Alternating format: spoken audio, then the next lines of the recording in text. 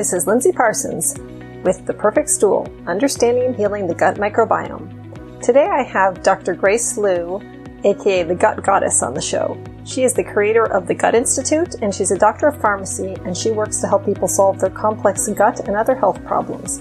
I met Grace at the 2018 Microbiome Medicine Conference that she hosts, and the 2019 conference is coming up soon in September in San Francisco. So if you're a gut health enthusiast and want to take your knowledge to a whole other level, you should attend that conference and learn all about the protocols that Grace uses to help people heal their guts. And you can check the show notes for a link to the conference and a discount code. And if you missed the last episode about the gut giveaway, we are giving away a free biome gut test kit, which includes a consultation with a nutritionist. So if you are interested in entering that drawing, go to highdeserthealthcoaching.com/theperfectstool, and there will be a link in the show notes where you can go enter to win. And you have until Monday, September 9th to do that. Now on to the show.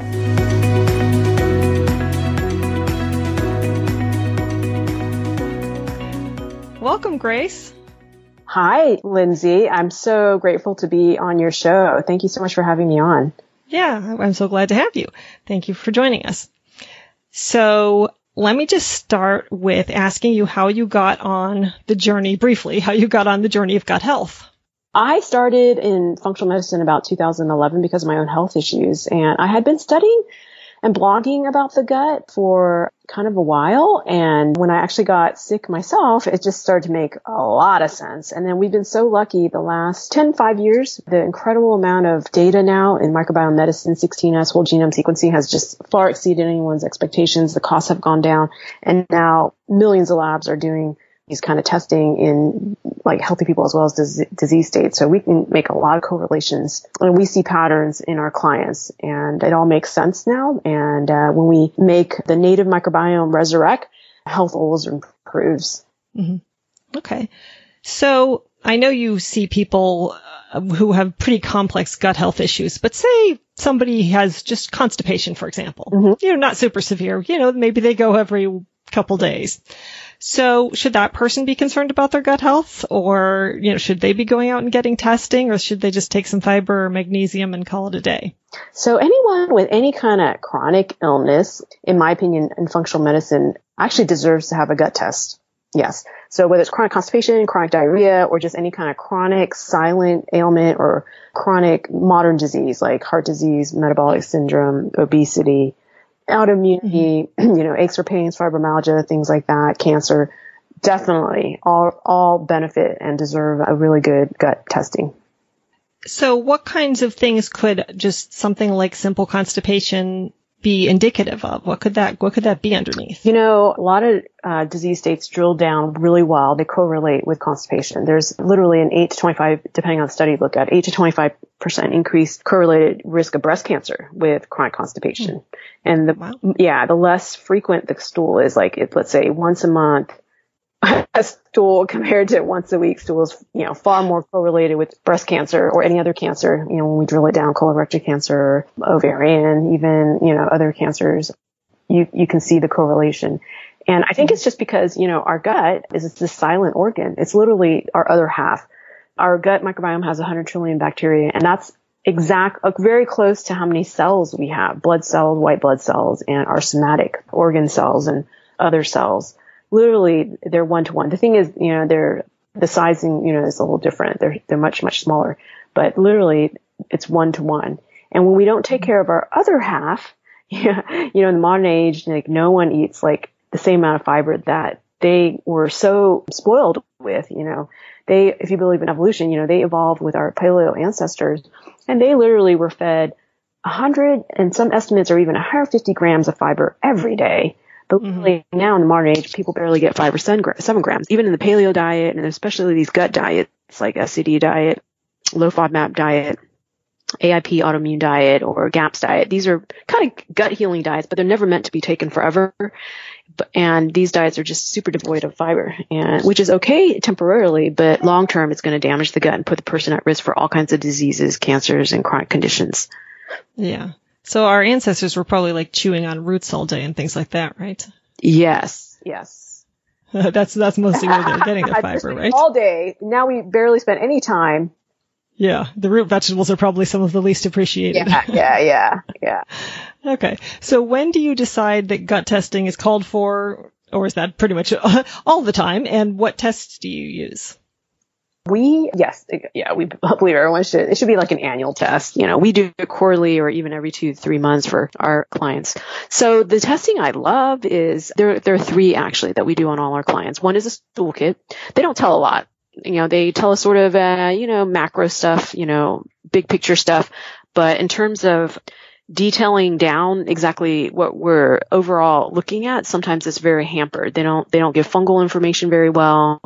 There is some good parasite data. It's not that great. No test is actually great for parasites, but we do a lot of presumptions. Does someone eat salad? Do they eat out of this country? Do they eat raw fish? Sushi, sashimi, carpaccio, that kind of thing. Then you assume they've got a parasite. Yeah, basically, if it's yes to any of those, if they live in the United States, yes. Do they have kids? Do they have a dog? Yes. Do they have a lizard? Yeah. We carry things from our pets and our kids because they go and touch everything and play in dirt.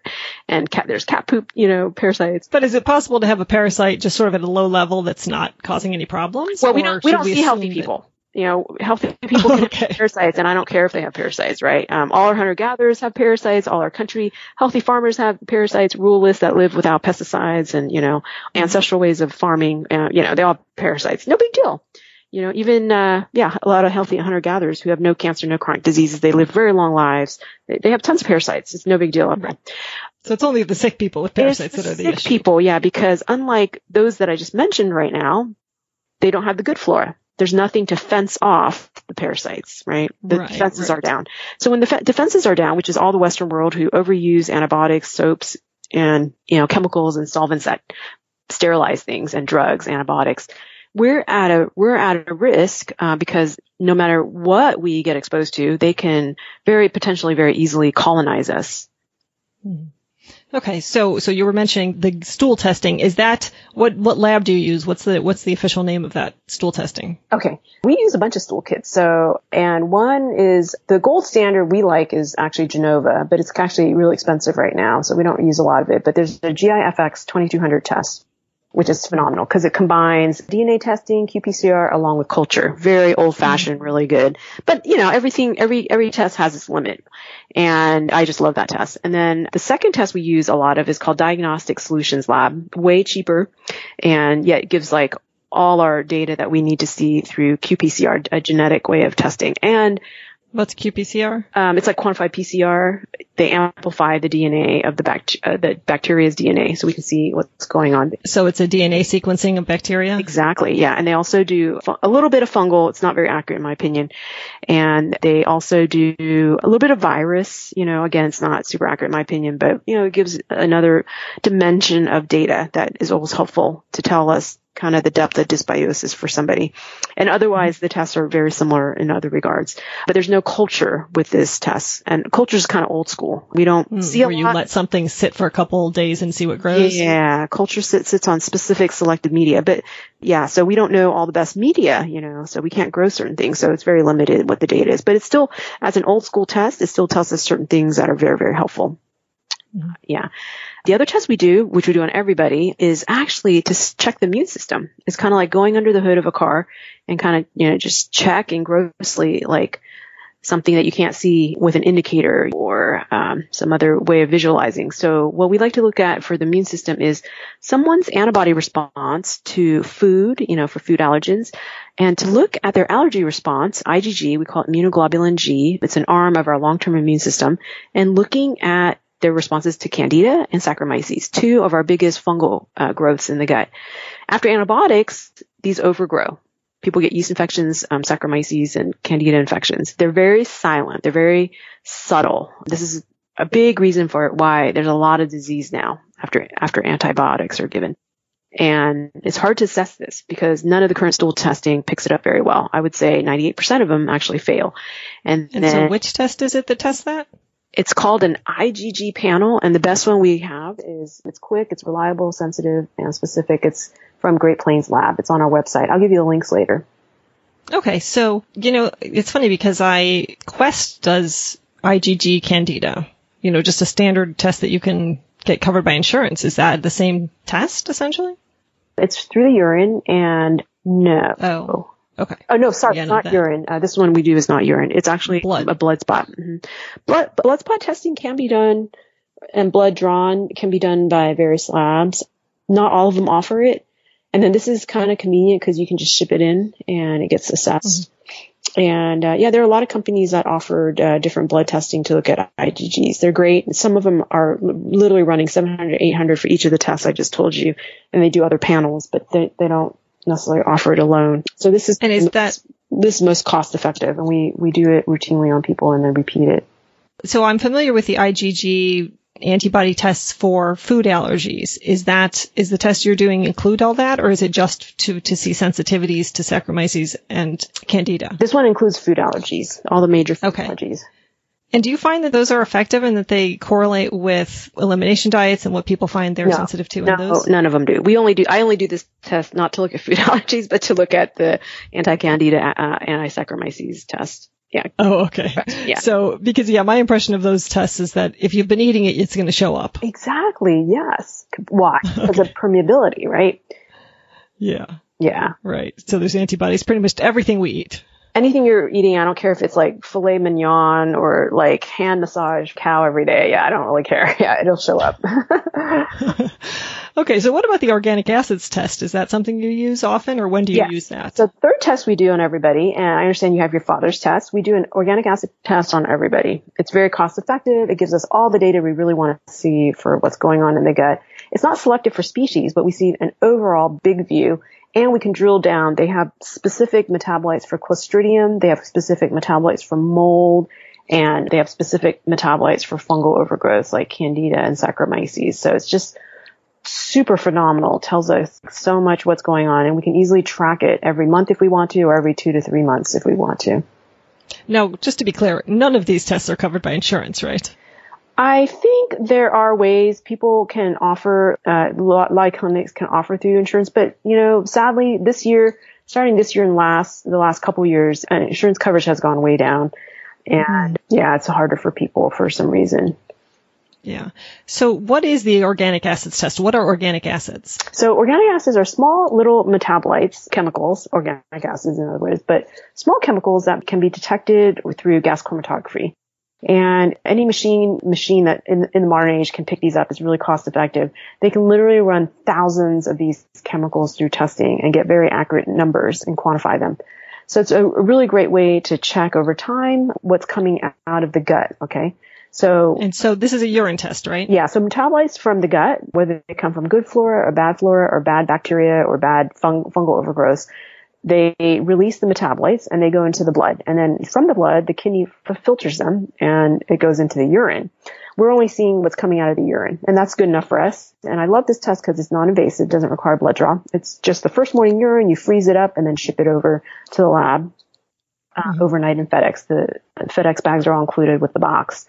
And I just love it. It's not, we always take into account context. We know with the gut, one meal will change the whole gut microbiome. Shift it. People can have more fungal yeast overgrowth with like when they eat ice cream and bunches of sugar, right? Or fruit juice and things like that. One meal, one drink can change it. But when we kind of know what's going on with the person, what supplements they're taking, what probiotics they're taking, we can kind of see the picture of what that's going on and make a lot of decisions from that. Mm-hmm. So now an oat test can't really tell you where a fungal or a bacterial overgrowth is, right? It can just tell you that it is. Not that it's in the small or large intestine. Our biggest repository of bacteria is actually some people think it's the large colon because that's where all the fermentation happens and that's where the 100 trillion bacteria are. But when someone's ill and there's overgrowth, it can happen in the small intestines, and the surface of the small intestines, not volume, but the surface of the small intestines is as big as a tennis court, literally. And then I believe when there's just a lot of inflammation going on, the surface area increases because there's more bacteria there for one. Their surface area goes up, right? And if there's inflammation, that makes things swell, right? Just like if someone's legs swelled, it gets bigger, right? So in my opinion, our tennis court actually may become a football court under disease state conditions in terms of surface area. And that leads to problems, because they're spewing out more metabolites coming out of there.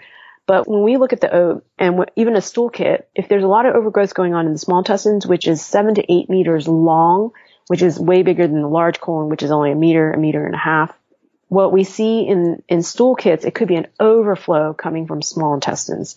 And then for the urine oat kit test, the organic acid test, because we have standards of what's healthy, when there's overgrowths, it could be coming from small or large intestine. We don't really know. But because of disease states, and we have a lot of correlation between small intestinal biopsies, we know that these are always affected. Small intestines is always affected. And does it really matter where the overgrowth is in terms of treatment, or would you treat it the same whether the overgrowth was, say in particular with fungi? Studies appear to indicate that if someone's ill, they have overgrowth in the small intestines, whether it's fungal, bacterial, or otherwise. And what we find is that they have all of them overgrowing. And that's why the oat test is so great. So let me drill it down for you. So the first 1 to 9 markers, 1 through 9, are all fungal markers, right? And you can see fungi. Sometimes people eat very clean, sugar-free, grain-free, carb-free, keto, keto diet, no carbs, right? So then they don't trigger different overgrowths of bacterial or fungal overgrowth. So then everything may actually kind of look really good, kind of dampened, right? But we know they tell us they have symptoms like, if I eat a bite of sugar or donut, like bam, like they get brain fog, can't function. They're in bed sometimes for 2 weeks. So depending on a diet, we can induce growths and stuff. But anyway, you have to kind of take that all into account. So when we look at things, we kind of have a lower threshold for health. Our goal is to have the upper range. There's like these orange bars. That's the upper limit of normal. And we want for our protocols to have people in the 1/5 or lower of the whole, of the bar of the range, where the upper limit is the orange bar. So we want 1/5 the range or less. So you want to look at your dad's for a second? Yeah, sure. Let's pull it open. And I have put a link to that in the show notes so people can find it and look at it with us. Yeah, awesome. So yeah, my dad has had gut pain his entire life and has probably consumed more boxes of baking soda than Arm & Hammer could produce in a year. So this is some of the first complex gut testing that he's done. Yeah. So he has a lot of fungal overgrowths. Not only are there 3 reds, but none of the markers except for marker 3 is at goal. So 8 out of 9 markers are suboptimal. They're above the 1/5 range. So he clearly has boatloads of yeast. And if you do the IgG pattern, he'll be off the chart for anti-candida and probably the ASCA and Saccharomyces. If he's not, it could be because he's very immunocompromised. And that puts someone very close to cancer, being immunocompromised. The body can't fight things that they really should and identify things and eliminate them, in a normal fashion. So that's something, to take into account. And then the bacterial parts are also awful too. He has a condition known as SIBO, small intestinal bacterial overgrowth, as well. And where do you see that? Like number 10 or? So markers 10 through 18, none are at goal except for 17. None are at goal. And I'll tell you why. So the Clostridium markers are 15, 16, 17, 18. Clostridium is one of our nastiest bacteria found in the hospital in human disease. Right. Like C. diff. Yeah. So have you heard of tetanus? Tetani? Sure. That's Clostridium tetani, right? The spores are really, really neurotoxic. Another one is botulism. Do you know what botulism is? I do. Awesome. So that comes from the spores of Clostridium botulinum. And we don't need a lot of these. A little bit goes a long, long way. 30,000 people a year die from Clostridium difficile. That's another very nasty strain. It lives on all the hospital surfaces, on all the hands of nurses and doctors, according to studies, and all babies that are born in the hospital, because they get covered with these by healthcare workers and the surfaces in the hospital. What studies show is that the more bifidobacterium someone has, their Clostridium colonization is less. It's inversely proportional. So Bifidobacterium longum is a good probiotic to deal with that? Yes, and we make a signature probiotic which has the highest strength on the market. Okay. It's literally 100 times stronger than anything, or even 200 times stronger, depending on the brands you look at. And it's called Bifida Maximus. We'll give you a link to that. Now, is that a powder? It's a powder probiotic. We'll be having the capsules coming out shortly. Okay. So, because I was thinking if it's a powder, then that's pretty much hitting the small intestine only, right? Or do you have to stop your stomach acid to get it down? No, and get it to kill something? It's not acid labile. It's acid strong. It's strong for acid, actually. Oh, yeah. Okay. But the higher the dose, the more it gets deeper into the gut, to the large colon. Yeah. Yeah, it's very healing. Or we have some people do enemas. You don't need a lot. A little bit goes a long way. Yeah. Okay. Yeah. And when they do the enemas, is that just like take a standard enema, mix up the probiotic with it? And yeah, but you only need a small amount. If someone has any kind of colitis, a little bit goes a long, long way. They can actually die off. Oh, specifically a Bifidobacterium longum. Our probiotic is 7 strains, and it's mostly Bifidobacterium longum and Lactobacillus rhamnosus, and then we have a couple other strains that balance it out and give it diversity. All of these are associated with health improvements in clinical trials. So 10 through, did you say 17, tells me that he's got SIBO. So for Clostridium, I have much lower thresholds for disease and health. The goal is 0. The goal is to the far, far left, where it's as low and as are possible. all of these Clostridia species that these metabolites are indicating are high for him, are all of them harmful? So if you look at markers 15, 16, 17, 18, these are the only Clostridium markers. Okay. 15, 16, 17, 18. And our goals, he has all 4 of these high. Has he been to the hospital? I think 18 looks okay. 18 is below the error bar. Our goal is near 0. So my goal is 6.8. He was at the hospital. Well, he had some medical stuff recently, maybe a year ago. They don't have it, we don't see the numbers very well, but it's to the far, far, far left. They almost line up to the far left when they're healthy. Okay. And after our protocols. Mm-hmm. Okay. But all of these species, because I see C. diff, obviously that's harmful, but C. strictlandi, C. liberatory, all those, are those all harmful? These aren't accurate. Someone can have C. diff come up high on another test, but then their cresol is very low, even at goal sometimes. We have found some incongruency actually with these markers, but they are overall indicative of Clostridium, the neurotoxic strains. Not only is it neurotoxic, they're paralytic, right? And immunosuppressant, just like mold is. Yeah. So you can look actually at his mold markers. I'll go over them with you. So markers 2, 4, 5, 6, and 9 are identified as mold markers by the lab. They just updated their testing. They just updated the way they report the testing. So now they'll actually give you the species of mold. Like most of these are Aspergillus, but there's a couple other species that they indicate. So 2, 4, 5 are the main ones I look at. And my goal, just like Clostridium, because these are immunotoxic and gut toxic as well as neurotoxic, brain toxic, right? My goal is 0, literally 0, like for 2, 4, and 5. Okay. Yeah. And then because his markers are so high for Clostridium, they're not reporting the lowest levels, but it should be almost near 0. 15, 16, 17, 18 will almost be near 0 or at 0. Okay. When they're healthy. So he's a big fat mess. Most people are. Yeah, most people are. Even if they look really healthy on the outside, and then you ask them like, oh yeah, no, I have insomnia. I take Ativan for like 30, 40, 50 years, right? And it's like, okay, yeah. And then you look at their testing. Well, no wonder you don't make any serotonin because your gut's broken, right? Good gut flora is actually what produces serotonin. And then our gut neurons store it for them. And if we don't have enough serotonin, we can't make melatonin. The parent compound for melatonin is actually serotonin. 70-80% of our melatonin, our good sleeping hormone, comes from our serotonin, which comes from our good gut flora. So literally I'm a pharmacist, and our gut flora, they are our pharmacy, right? And they make the pharmaceuticals that we actually really need to keep health really good, mood good, and feel happy and whole. And when there's any kind of degradation there, it leads to disease. It could be just silent, creepy disease, or like full on going to kill you, heart disease, morbid obesity, or, gallbladder attack. All of this associated with a poor dysbiotic microbiome. Okay. Well, let's go on to the rest of the markers. Okay. What else do you want to know? Those 19 on. I guess we haven't looked at those. Yeah. Well, we teach a class on it. We could spend hours on it. What specifically do you want to kind of know? You want to? So I say oxalic is high, for example. Does that mean is that probably a byproduct of the overgrowth of the yeast and bacteria, or should he be worried about eating spinach?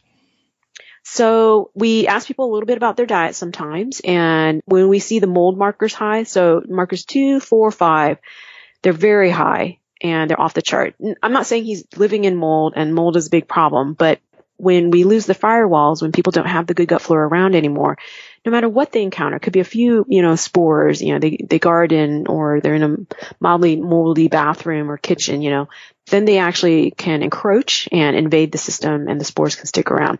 So markers 2, 4, and 5, they're really quite high. He's got a mold issue. Mold and candida all pump out oxalates. And the reason why oxalates are such a big deal and why I love this Great Plains test for oat is that we see oxalates on this test and they can tell us a lot about disease, right? And they tell us a lot about someone's system, whether they're able to detox these oxalates or not. So oxalic acid is high. Our goal for people is below 10, actually. The lab reports normal levels are below 10 or 20. So he's really quite high. The other two are actually off the chart. They're not red zone, but they're really quite high. They're off the chart. Our goal is, again, 1/5 or lower for all three of these. And for 19 and 20, I'm a little more stringent too. They should be like to the far, far, far left unless they have genetic issues. And the reason why we focus on this is because oxalic acid crystallizes. Yeah. Is that what, stones, kidney stones, that kind of thing? Oh, they crystallize in bone marrow, in thyroids, glands, lymph nodes, in the lymph, which is our highway for our immune system, and it clogs things up. And these aren't always detectable. For women, they also crystallize in the breast. That's known as fibrocystic breast or breast lumps. It's detected on MRI, mammogram, or thermography. For a lot of women too, it leads to cysts and fibroids and infertility, endometriosis, PCOS, fibroids that are as big as their baby's head when they're giving birth. So we want to look at oxalates. They always come from overgrowths that don't belong in the body. And because of the deficit of good gut flora that really should belong there, but they've been annihilated from either antibiotics, never got it from mom, from eating a high sugar diet, too much sugar, soda, juices. So long and short of it, everything else that follows after this basically points back to the same problem, which is the bacterial and fungal overgrowth. Yeah, he's got a lot of red markers. His glutathione's tanked. So we need glutathione as our number one detox. So someone can have basically a pretty organic diet, not have a lot of toxins, but any toxins they do encounter, if they don't have enough glutathione, they can't detox it and it starts to accumulate and cause more problems. It becomes a very vicious cycle. Where do you see his glutathione has tanked? You look at marker 58, 59. And then he's not rebuilding. You can look at his amino acids. He has protein malabsorption. None of the amino acids are getting assimilated. So look at all the zeros. There's 7 zeros for amino acids. None of his proteins from diet are getting assimilated. Wow. He needs not just baking soda, but he needs to heal the gut. And, he needs some serious help. Yeah, because without acid activation, the enzymes, digestive enzymes that work, they don't break down protein. Everything's putrefying in the small intestines. Wow. Okay. Well, I'm sure he's going to be delighted to hear all this. Yeah. Has he had an H. pylori test or the IgG? I assume he's had that because he does go to standard doctors. But the treatment, unfortunately, is triple antibiotics and an acid blocker, and these create more fungal overgrowth. So the funny thing about H. pylori, I love this bacteria. It really tracks with our migration of humans all over the earth. You should check out this book. Called Missing Microbes. It's written by I have. Doctor. That's what got me into all this. Oh, okay. Did you have health problems or any? Oh, sure. I've had health problems, but I didn't have H. pylori, but that book was seminal in my interest in the gut microbiome. I love that book. I love him. Yeah, I know. So, well, let's get off the test for a minute and let me ask you, when you do see somebody like this who's a big fat mess all over, they've got SIBO, they've got small intestine fungal overgrowth or SIFO, right? Where do you go? Yeah, I would tell you that he probably has parasites too, and viral overload. Without doubt, at least 3 to 5 viral activations. One of them probably likely being EBV, a 90% chance being EBV. Epstein-Barr. Yeah, Epstein-Barr. He doesn't have to have mono. It's so prevalent now. It's just this low grade activation. Yeah. So, and not to sound down, because it's not, we all see everything resolve, right? Without a doubt, it's not, we see this all day, every day. Okay. Yeah. So when somebody is in this kind of condition, are you going to prescription drugs, or are you sticking with herbal type stuff and probiotics? Yeah. Where are you going? Prescription drugs are really great for humankind. We don't have dysentery and widespread massive health epidemics anymore, right? And we have pretty clean water. But the downside is that antibiotics are going to create more fungal overgrowths, prescription antibiotics, right? And they also, they're the reason why we are in this mess, and we really don't want to get there again. So what we do, we use a lot of botanicals. Okay. Botanicals is the way to go. And we layer different low dose synergism of different botanicals together. So we have different phases of working with people. We always go through 4 phases. The first phase, we go big to small. So the first phase is big, big parasites. The second phase is fungal. Literally fungi are 100 times bigger than bacteria. And then we go bacteria next. And then lastly, we do viruses. They're the smallest in the ecosystem of the microbes. Mm-hmm. And so which products do you like to use for the fungal stuff? Well, we use a lot of fungal for a lot of people, almost sometimes, many of the phases actually. And the reason why I say that is because fungi is so big. So they're kind of like these big spaceships, okay, or trucks. And like, let's say H. pylori, the reason why it's so hard to eliminate, even with antibiotics, the reason is because they hide in the spaceships. Like biofilms or? So they hide in Candida. And that's why we have to do antifungals when we're looking at different bacterial parasites, bacterial pathogens like H. pylori. Does that make sense? Yeah. So which antifungals do you like to use? Yeah. So we use different ones. Some come from Russian medicine, Japanese medicine, and Chinese medicine. We use like many different kinds. Kind of depends on what we're looking at for the person and what their GI map and their OAK and GI-FX test, stool tests come into. But we use low doses. We don't use any high dose berberine, any high dose oregano oil, and no high dose of garlic. And the reason is because in vitro studies show that they kill good bifidobacteria and good lactobacilli. So we use low doses of different combination products. We have actually an amazing class. Your dad would really love this. It's an 8-module class which blasts fungal and parasitic and bacterial overgrowths depending on testing. It's all evidence-based based on results on the organic acid tests. We give the protocols to help people, to guide them and help get over some of the issues. So it's about one phase in this one class, and it comes with the OAK kit and the IgG test and all the probiotics they need to recover their gut. It's called, it's our Master Gut class, and you can find it at thegutinstitute.com/8blast, because there's 8 modules. We blast dysbiosis. So thegutinstitute.com, 8blast. Okay. Now, what if somebody just wants to come see you? Can they make an appointment, or are you getting so hard to see that it takes months and years? Yeah, we have a 1-year wait list going right now, but they can certainly come to our website. Yeah, and we'll give them some certain like options, or if they graduate through the class, they'll get to the top of the wait list. Okay.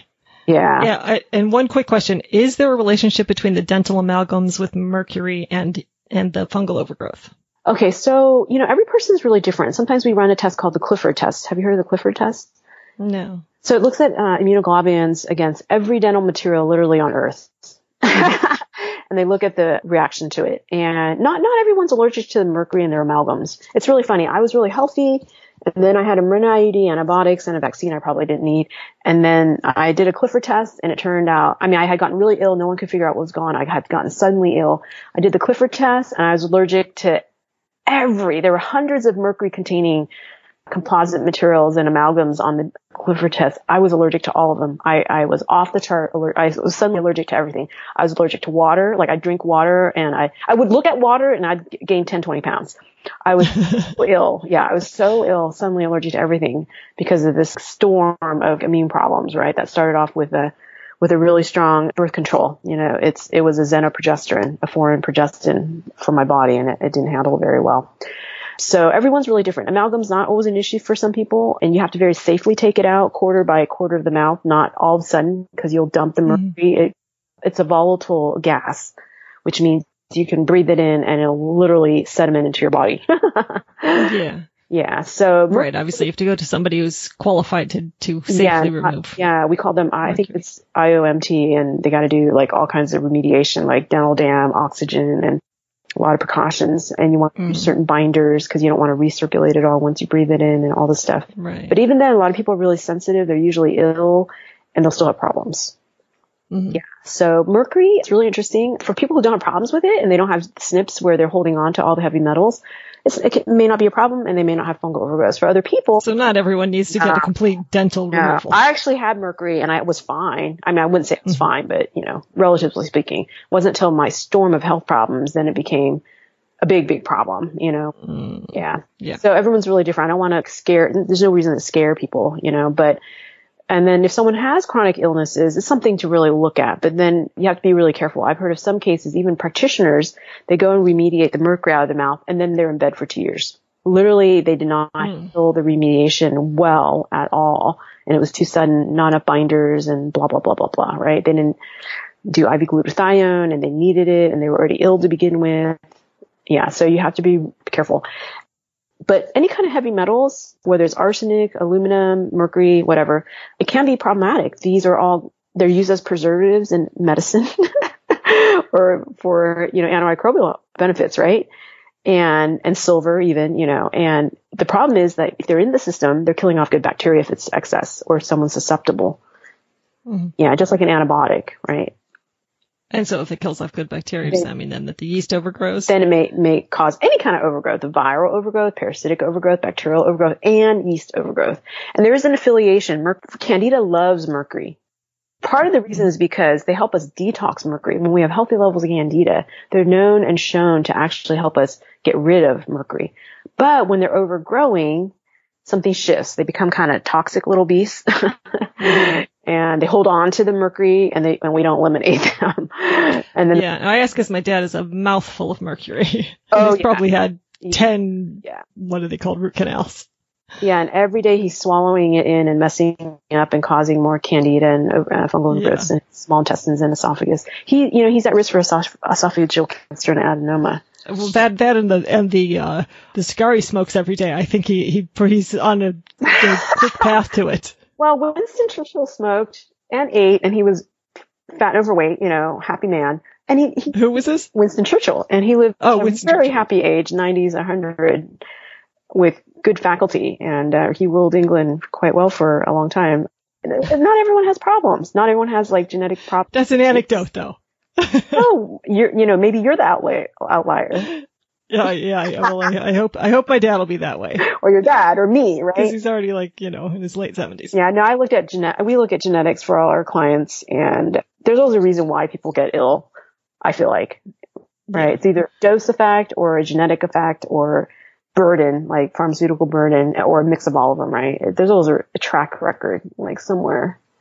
Mm-hmm. Yeah. And so when people are doing these various protocols that you're doing to clear their bacteria and their fungi, do you put them on restrictive diets? I'm not a fan of the restrictive diet because personally I got damaged by many of them. Mm-hmm. And a lot of people aren't so aware of things. And I, when I was in the middle of it, I was certainly not aware of it until later. I was like, looking back, a lot of my health metrics got a lot worse. And we never want to ruin health with something that's so-called healing, right? It's not customized for that person in that case. So a lot of the diets on the market right now, they may be temporarily really helpful, like for a day or two, but invariably it's going to damage the gut in some way and somehow if it's not customized. I really like the IgG food panel, and I really love this oat kit because we can kind of fine-tune someone's diet a little bit, right? If they have really high oxalates, we might move to a medium oxalate diet. When we do gut testing, we can see some of the sugar carb fermenters. If they're really excessive, we can go on a moderate carb diet. When we see salicylates and phenols high, we can go on a lower salicylate diet and use protocols and botanicals that are lower in salicylates and avoid like a salicylate allergy. But in general, most diets have to be customized, in my opinion, for the best optimal effect, and as well as like not to damage the microbiome further where it's already like on the brink of destruction, if not extinct already. You know what I mean? So diets are really funny. It's always a fad to have this kind of diet, that kind of diet. And I think the public, they get mesmerized by how someone looks, like in the public eye or the Instagrams or media or whatever. But I've actually seen the gut testing for like a number of leaders in the diet world. None of them have great tests. And that's why they do what they do, right? But they end up irrevocably damaging their gut, in my opinion. And it's not always the best thing. And then, once they're in a public. Because of the limitation on fiber, essentially? Or? A lot of things, it could be anything, right? So it depends. And then because they're a public figure, gets into this problematic field, in my opinion. For me, I just tell people what we see and our observations. It will be true for some people, won't be true for others. There's always a bell-shaped curve. And we try to be transparent about the things that really, really do work and things that we've seen just frankly fail for the great majority of people and why. We try to there's always a reason why. Like keto and low carb is really helpful for a lot of people, but then beyond a point, if they don't fix their gut, as soon as they lick a strawberry, it's all their health problems come back again. Well, so how's that a permanent solution, right? Yet the great majority of the world, they live long, healthy lives, and they eat tons of rice and beans all day long. And that's that's actually the longevity diet for these blue zones, and they have no genetics for any problems with that. But they also don't have antibiotics like us. They don't take healthcare, so they don't get the damage that we do. And they're able to eat these ancestral diets without problems. But we can't. So I don't even eat a high carb diet right now because, I still have some of the modern issues. And even though I have great diversity in my gut, I still can get challenged if I don't sleep enough or I don't exercise enough or I don't eat well enough. Mm-hmm. So what about gluten? I'm a fan of gluten, but not American gluten. And then if you don't have a good gut microbiome, you don't have the flora that break down gluten. What is that? So we have something called sourdough, right? Sure. Yeah. So the longer it's fermented, there's less and less gliadin in gluten, even to the point where there's like less than 5 to 10 parts per million, and celiacs can eat it with no health detriments at all. So the flora in sourdough actually should be in people's guts. But we don't have it. So let me ask you this, because I have autoimmune conditions, and my understanding is that if you have autoimmune, you really should stay off gluten. We have celiacs eat gluten again, no problem, especially European gluten, and I have friends that do that all the time. Bifidobacterium longum is one of the most important bacteria. It's highly linked to celiac. When it goes down with formula or antibiotics, like in Finland studies or Swedish studies, it will lead to celiac. The problem is not celiac and gluten. The problem is missing Bifidobacterium longum in babies. Mm-hmm. So when babies are born, they're supposed to be full of bifido from mom, and then mom's milk, the human milk oligosaccharides, feed the bifido, and the bifido protects the baby, protects their gut, prevents immune problems. It also allows tolerance for things, including gluten. These days, babies don't have bifido. It's almost extinct in the modern world. It's extinct in mom's breast milk. There's studies coming out of UC Davis where they are not finding bifido in mom's breast milk. This is atrocious. This is only happening in the Western world. This is not happening in hunter-gatherers and other parts of the world. So celiac is really interesting. It's not really a gluten problem. It's, again, a deficit of the good gut flora, because a lot of people have the celiac genes, hunter-gatherers, as well as in Europe. The only difference is that they don't get antibiotics. If they get antibiotics, they'll end up with celiac. And that's what's happening in the Western world. And does B. longum colonize our gut, or is it something you have to take? B. longum always colonizes, and it's found in babies, it's found in humans, it's found in centenarians as well, and they're not taking any probiotics. It's a natural colonizer. Yeah. No, I thought B. infantis was the one that was... That's one of the few things that actually we can colonize and actually resurrect, because it's found in a probiotic. There are a lot of species, unfortunately, we don't have in a probiotic yet because they're anaerobes. Because they're what? Anaerobes, yeah. Strict anaerobes. Strict anaerobes, right. Yeah, I actually have to get going soon. I'm so sorry, but... Oh, no problem. Yeah, we'd be able to, We'll have to bring you back sometime, because there's so much more we could talk about. Lovely, I know, and then you can give me a follow-up of how your dad's doing. Yeah, I will definitely have to do that. So I'll put all the links to your stuff on my site, and thank you so much for coming on. Oh, I so appreciate it. I love you, Lindsay, and I love how much you came to our conference last year. I'll give you a link to our conference as well. It's coming up next month. And if you have any coaches or clinicians that are listening, I hope they can consider our gut protocols, and we teach them, and they can apply them to their clients and have really robust practices as they apply them. Okay, awesome. Yeah, and your conference is in San Francisco? Yes, it's in San Francisco, September 21st and 22nd of this year, and it's amazing. We have fantastic speakers. Many of them are users of our probiotics and our protocols, and they just see phenomenal improvements they do at our clinic. Reversal of colitis, GERD, infertility, hormones issues, autoimmunity. We generally see autoimmunity reverse in 6 months or less. Okay, awesome. So I will give everybody all those links, and thank you so much for being with us. Thank you so much, Lindsay. Take care. Wow, so as you can see, Grace exists on a whole other plane of gut and health understanding than most of us. I think I'm going to have to listen to that 3 or 4 times to pull out all those great nuggets of knowledge. Again, if you are interested in her Master Gut class or her conference, check out the show notes. I'll have a discount code there for conference registration. And if you'd like to support the show, please check out the product links available from my website, including my full script dispensary, general links to Amazon and VitaCost, and then specific products I recommend. That's highdeserthealthcoaching.com. Also, you can find me on Facebook at High Desert Health or Instagram at high.desert.health, so please follow me in one of those places. And here's wishing you all the perfect stool.